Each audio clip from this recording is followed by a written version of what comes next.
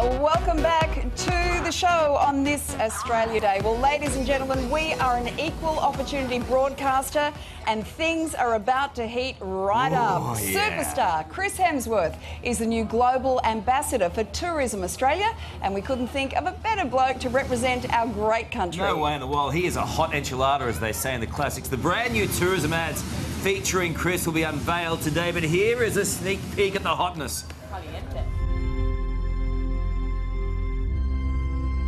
It's different down here.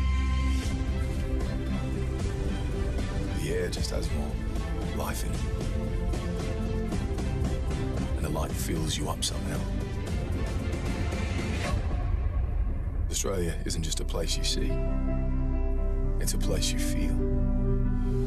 There is no mistaking that voice. He is a walking, talking advertisement for our country. But, Chris, we just have one question for you, sir. Where the bloody hell are you? Give Chris a big round of applause, everybody. Woo. I'm here in New York City. As you can see, it's like a Christmas movie back here. There's the ice skating rink, there's plenty of snow. I think they had the second worst blizzard in history here yesterday. So I've got to say, I'm missing Australia more than ever at the moment.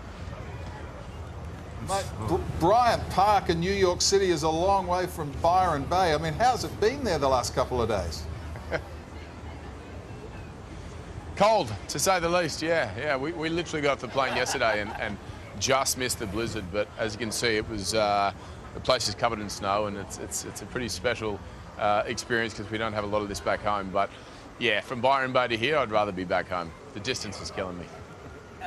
And you are a very proud ambassador for Australia, Chris, and following in a great tradition. You've got Paul Hogan, Lara Bingle, and now yourself. So what does it mean to be named Tourism Australia's Global Campaign Ambassador?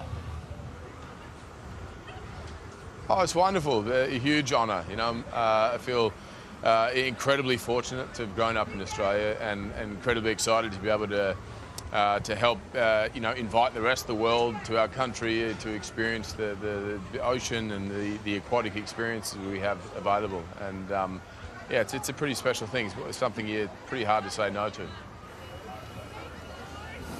Seriously though, Chris, why aren't you here in Parramatta with us? Like, really?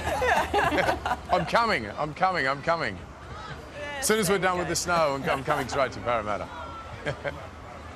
That's what we like to hear. We've got a few hot air balloons that you could probably take a ride in. Yeah, no you can take them out. Hey, it's a busy time for you too, brother. You've got plenty on. What was that? You've got plenty on at the moment, haven't you? It's been busy, yeah. We have a lot of press for a film, The Huntsman, which comes out in a couple of months, and it's sort of back and forth from, you know, Australia to this side of the world. But it's great, you know.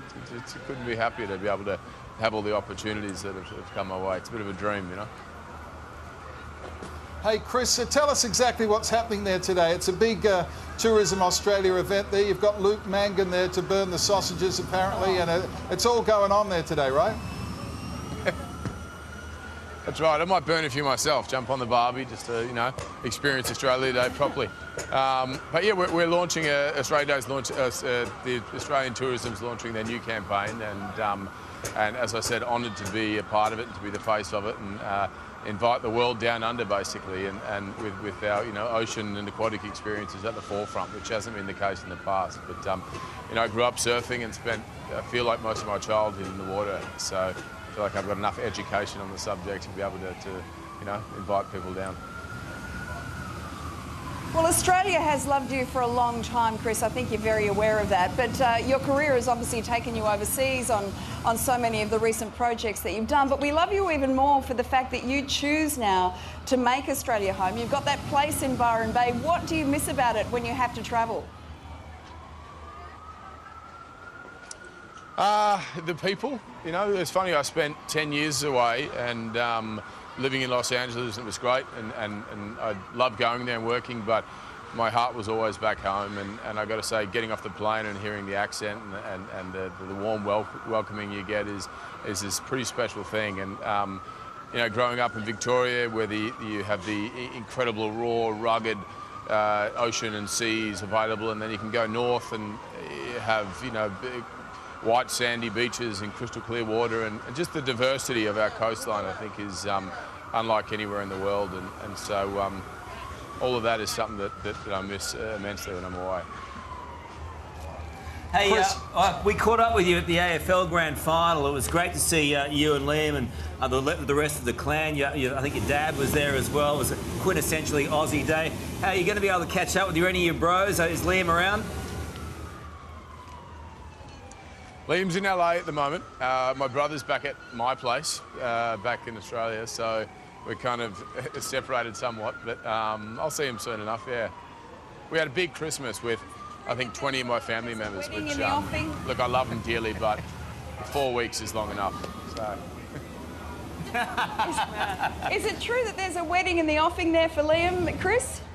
Ooh. Oh, Lisa. Not that I know of, no. I saw the invites very haven't gone accurate out yet. reports on that subject, as you know, so. Yeah. Hey, Chris, I reckon Not one sure of the how coolest reliable things you've that done source is. recently. Understand. Okay, Understand. tomato sauce. Never rely on tomato sauce. Barbecue's much better. Chris, I reckon it's very cool that you've said you That's want to right. make the new Thor movie back in Australia. Here we go. Back in Australia with a little help from Julie Bishop. You're Yeah. going to get to be able to drive to work making Thor on the Gold Coast. How cool is that? Right. Huh? That was the dream. I haven't worked back in Australia since home and away, and I got to say, missed those days. And once, you know, there was a possibility of it shooting back there, I was sort of at the forefront of campaigning with Marvel and Disney, and I said, you know, whatever I can do to help get it there, you let me know. And then Julie Bishop came and got involved, and it all took off. And yeah, it's really, really exciting. I got to say, it's a pretty wonderful thing. Well, why wouldn't the foreign minister get involved with something like what's on your screen right now? I mean, that's what I'd be doing if I was the foreign minister. You big dish. Our taxes at work. Yeah, hello. Hey, buddy, have a great day today. We love catching up with you. You're a great fellow. You're a great ambassador for this country. Yeah, and we're very, very proud of you, my man. And best of luck to you and your family. Happy Australia Day, Chris. Yeah, thank you. Happy Australia Day. Thanks.